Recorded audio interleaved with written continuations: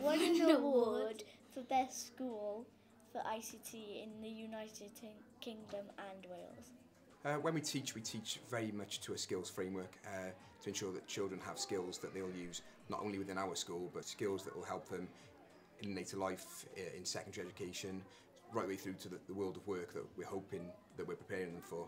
It'll be much easier when we go to com because we're only in primary school. We know how to use it quite well. We have moved away from a real focus on written recording and reporting, and so the children record and report their work through photos and videos, and these are then broadcast outside each and every classroom with a digital photo frame.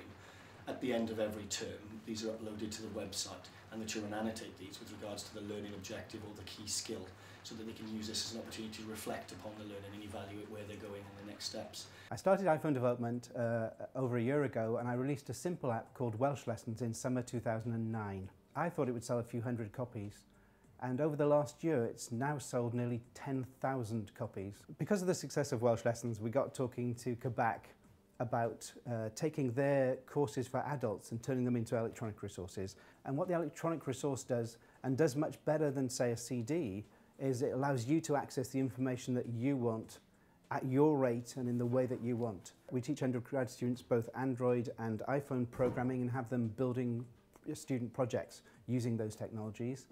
But also we're part of a WEFO project called Software Alliance Wales.